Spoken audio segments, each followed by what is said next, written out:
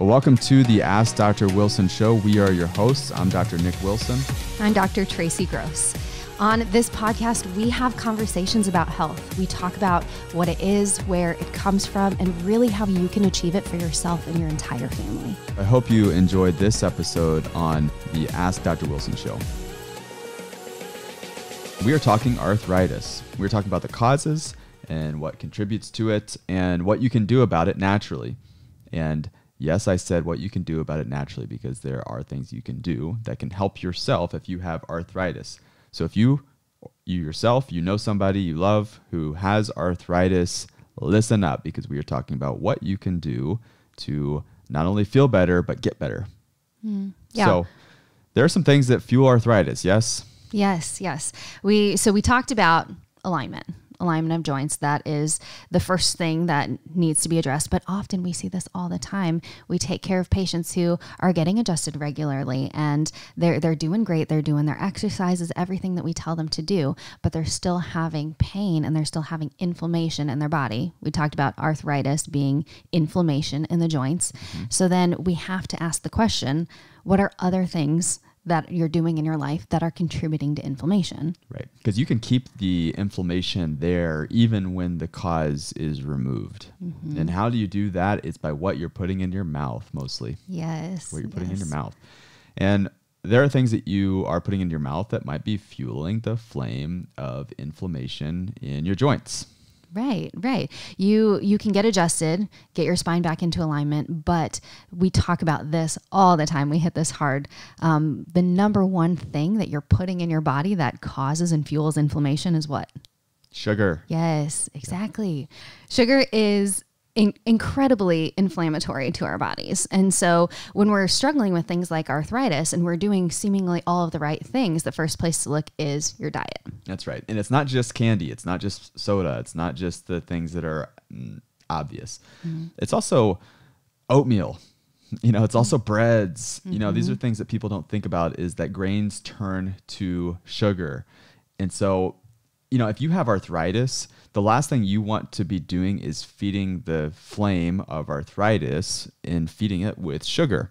And so what are some things that you can eat that are not going to feed arthritis? Well, good healthy fats are one of them. Healthy is the caveat there. I'm not going to go into what all good fats are, but they are, in just essence, God food, not man food. So an avocado or coconut oil versus hydrogenated oils.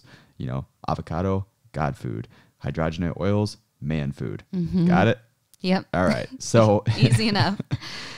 Good healthy protein that's from a good source. If it's a protein that's, let's say, from cows, you want 100% grass-fed. Grain-fed beef also feeds inflammation.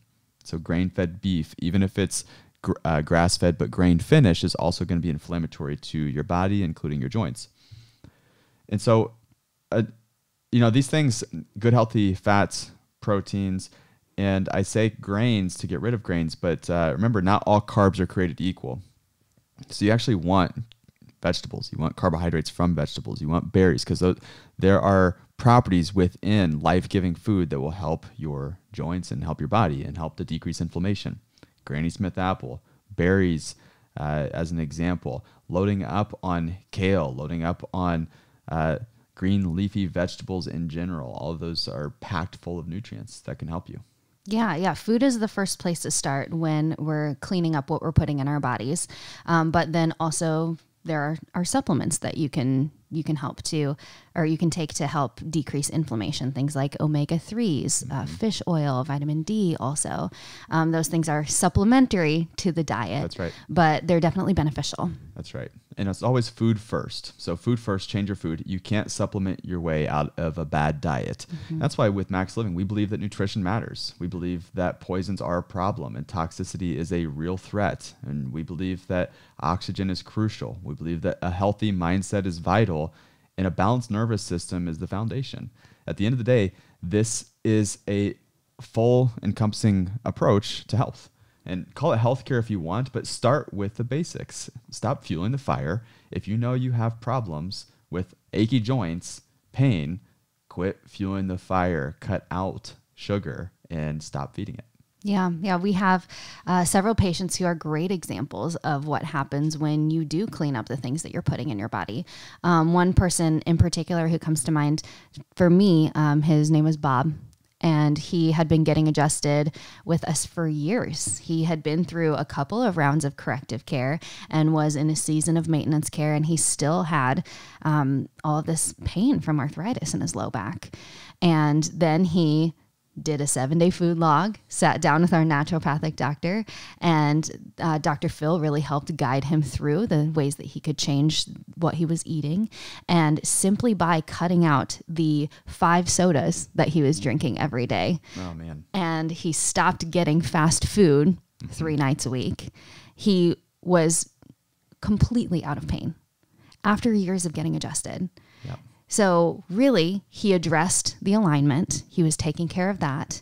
And then once he addressed what he was putting in his body that was causing that inflammation and causing that pain, now he's out playing basketball with his kids. He's in his 50s. And when he first came in for his first appointment, he said his number one goal was to be able to beat his boys in basketball. And mission accomplished, 50 years old, and he's still tearing up the court. Yeah, and that's the thing is that, there's sometimes you're just one step away. Mm-hmm. You're one step away. And sometimes there's people that have done the right things, and there's one thing that is holding them back from that breakthrough. Yeah. That breakthrough. And for Bob is that one thing, he got the pressure off. So he was able to heal, but he was continuing to feed the flame of inflammation that was still existing in the joints. And by the way, if it's existing in the joints, it's existing in your blood vessels. Mm. You just feel it, but that's just like a check engine light going off in your car. That's a warning sign telling you to stop doing this, that it's hurting. Not just your joints. Don't look at your joints separate from your blood vessels, that are separate from your heart, that's separate from your lymph system. It's separate from everything else. It's all connected. So when you understand that inflammation in your joints is also inflammation in your blood vessels, which is also inflammation in the heart. Now think heart disease. Now think cholesterol. Now think of plaquing of the arteries and all of those things. So it is, show me somebody with arthritis. I'm also going to show you somebody who's developing heart disease. Mm-hmm. It's the same mechanisms. So, as you take that approach, it's not a treatment of arthritis. It's a condition of your body, and you're reconditioning your body so that it can be its absolute best and be resilient. The good news about everything being all connected like that is that everything is all connected by your nervous system. So when we talk about getting to the root cause, that's why we start with the nervous system, because it controls literally everything. And it controls the function, it controls the healing, it controls the level of inflammation that's in all of the parts of your body. Right. So when you have a healthy, balanced nervous system, you just said, everything is founded upon a balanced nervous system. That's right. So when you address that first, your body's healing potential is unlimited. In summary with this is that your nervous system controls all health and all healing within the body. Mm-hmm. Nervous system is first. It must be balanced. Mm-hmm. Nutrition matters. Toxicity is a problem. Oxygen is crucial. That's why we exercise. That's why we move. That's why we don't necessarily cover up our, primary mechanism of getting oxygen. By the way, side note. Yeah. Mindset is healthy. Mindset is vital, actually. Mm-hmm. And by the way, that's also why we don't fill ourselves up with fear. I continue to go down this pathway of whatever, but it's okay. It's where we're at. But the nervous system is the absolute foundation. And when you understand that your body runs on electricity and that those bones in your spine are only there to not just hold you upright, but also to surround and protect your lifeline inside of you, then you start to see the bigger picture of why that those bones exist in the first place. And the pain that you might be experiencing might just be a warning sign to say, hey, something is wrong on or near the most important system inside your body. And it's what controls and communicates to your organs and communicates and controls every function within your body is through this cord that's going through those bones. And that pain that you're having is just a warning sign saying, hey, you need to do something differently right now. And unfortunately, matter has limitations. When we leave our problems there, our problems don't get better on their own. They don't self-resolve outside of a miracle. They typically continue to progress down these phases of arthritis.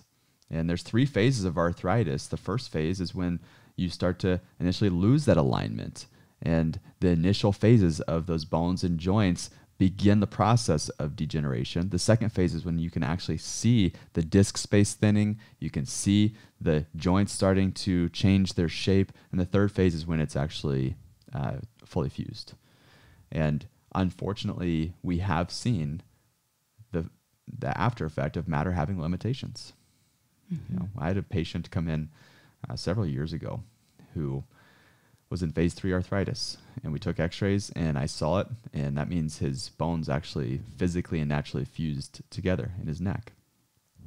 And I just remember sitting down with him after having gone through his full history, his full goals, what he wanted to achieve out of life, why he was there. He wanted to get on the floor and play with his grandson. He wanted to get back into his golf game. He wasn't able to get in his backswing very easily. And he had all this hope and all this excitement for himself to progress and get better. And when I took the x-rays and saw that his bones were literally fused together, like it was like a punch in the gut for me, because I knew I had to go back in to talk with him with bad news. And I don't like delivering bad news. And unfortunately, when those bones fuse together, there's nothing you can do about that. There's no special adjustment. There's no special surgery that can unfuse a fused spine. There's no drug that you can take. And what's interesting is the guy was already on 22 different medications because his body had been breaking down. And he just didn't know it. And what he did for it was continue to mask symptoms. He took a medication for his blood pressure. He took a medication for his cholesterol. He took a medication for his thyroid. And over time and over years, one led to another. And I think that a lot of people don't realize that that's a possibility. And I also don't think that most people realize that there's a different way and that they can make a different decision. But it does require a choice. It does require action. Not just having a good idea, not just knowing what to do and not doing it. A lot of people know that an apple is better than a donut, but they continue to eat the donuts, right? A lot of people know that they need to get adjusted and have better alignment and have and properly take care of their spine and nervous system, but they don't choose that, right? I think that the people right now who are listening, I think you're listening for a reason, and you have a choice in the matter, and you can choose a different way. And if you know, listen, you have arthritis, you have achy joints, you have pain, you have neck pain, back pain, you have headaches, you have shoulder pain, you have hip problems. Listen, you can continue living that way, but you have a choice in the matter, and this is your life, and you have one shot at this. And I believe that you're listening for a reason, and maybe this is your time to make that different decision and go a different route with your health and healthcare.